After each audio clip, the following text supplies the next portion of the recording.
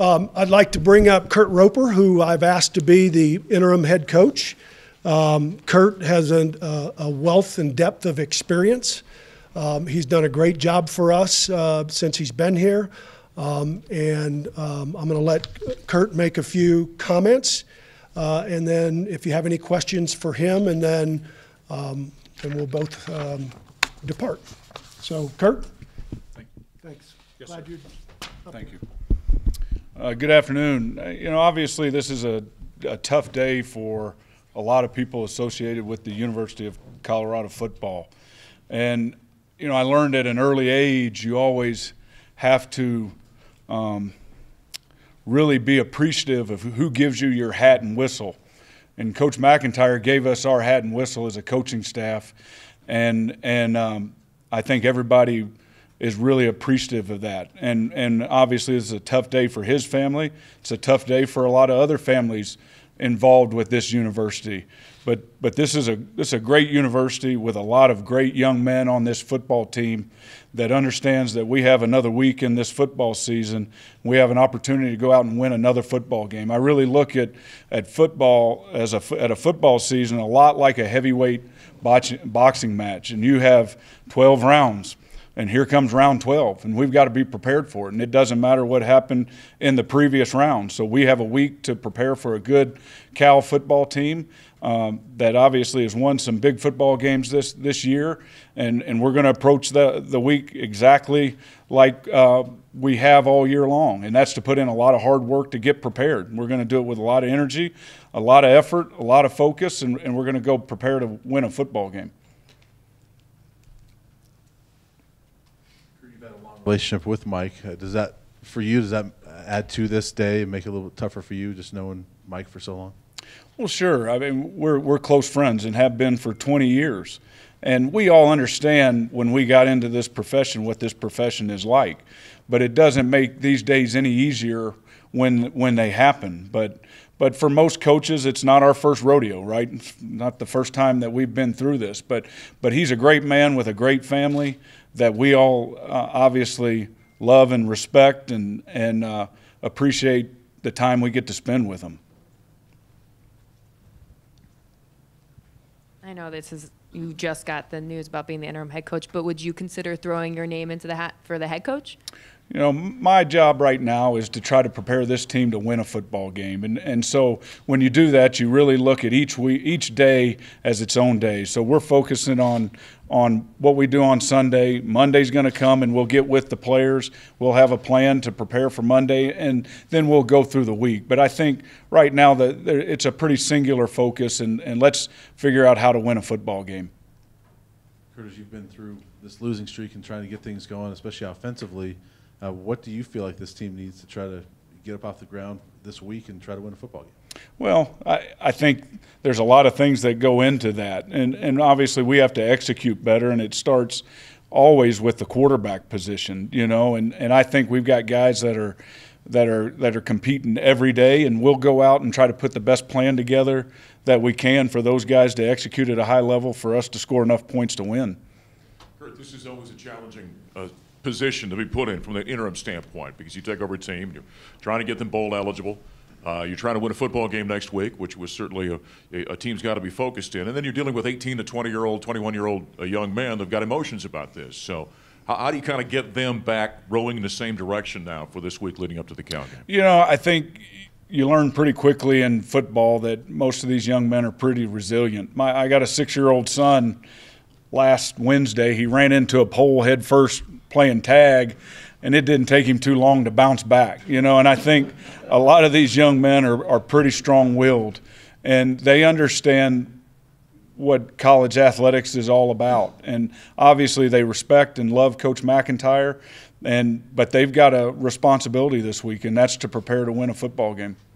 Rick was asked about the early signing period. You have quite a few verbal commitments. How will you as a staff kind of handle recruiting here the next week and going forward?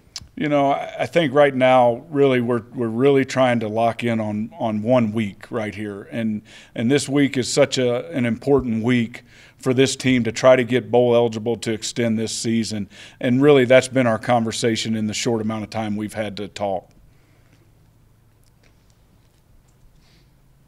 mentioned a lot of it starts with the quarterback position. We saw Steven, limp off the field yesterday. Do you, at this point, have any comment or know anything about his status for this week? Right now, we're in a day-to-day situation. We'll know more, obviously, as we go through today, but get into the early part of the week.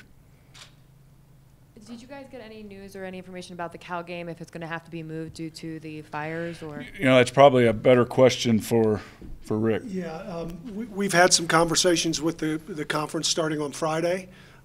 We haven't received an update yet. I'm certain that by the end of the day we'll have a conversation on where things lie. And once we do that, we'll certainly make sure that you're all aware. Actually, I sent you an email. The air quality yesterday was 250. High today it was 125. So it's getting better. Kurt, you talked about trying to get the guys ready to win a football game this week.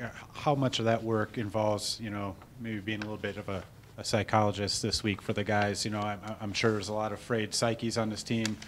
The coaching change and the losing streak, how much of your job is maybe beyond the X's and O's trying to get this group together this week? Sure. I think the first thing that a good coach does is his players play hard for him. And the way you do that is you do it through a lot of shared relationship time. And so we've got to find a way to get these guys to play hard, which I think they will. I think that's the most important thing. But I do think they understand what their responsibility is. And that's to go prepare themselves as best they can to go win a game. And I told these quarterbacks at the beginning of the year, our routine equals rhythm. And so whatever our Monday is, we do our Monday. Whatever our Tuesday is, we do our Tuesday. And if you have the mental toughness to do that, then you have the mental toughness to go compete at the level that you have. The first thing that breaks down on any athlete, or probably anybody, is their mind. So we've got to help them understand that this is a great opportunity for us, and they need to go compete and be really mentally focused with this opportunity. I know this is obviously about the team, but was there any extra concern, especially with his son playing for the team, Jay McIntyre, anything that you would say to him now as the interim head coach, or any concerns there? Jay is obviously what a great young man, and this affects him really close, and so that's not going to be easy for him. So I do think that there needs to be a lot of conversation to help him through this, and it's not going to be 1 week for him. This is going to be a process, but I do think Jay is a tough young man, and when it comes time to go play, he's going to be ready to go play.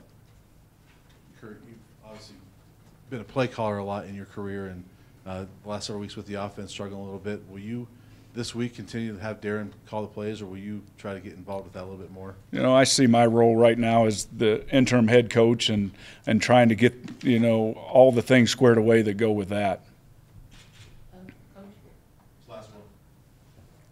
just wanted to ask you personally, why do you think you were chosen amongst everyone what makes you the guy for this team right now? Again, that's probably a better question for other people. I was asked to do it, and I think with any football coach, when you're asked to do whatever it is, I really look at a lot of us as soldiers. Our job is to salute and run uphill, and whatever our responsibility is, then we need to show up and do it at a high level, and that's what I've been asked to do this week, and I'm going to do it as best I can. Well, I hope I bring a lot of knowledge, and I hope I bring a mentality that there's nothing easy about football, and you have to understand that it's going to take a lot of effort. But in the end, I hope guys want to play hard. I said it earlier, whoever's played for me in the past, I hope they want to play hard for me, just like I want to coach hard for them. We do what we do for those guys in that room. It's not just because it's football and what can it do for me. It's everybody in that room, hey, I'm doing my job so you can be successful. And so really that's what I hope. I hope that I inspire guys to want to play hard and play at a high level. Okay, let's see if you have a closing comment. Rick's got a basketball game to get to. Rick's got a meeting. Great. Thanks all for being here. Thank you.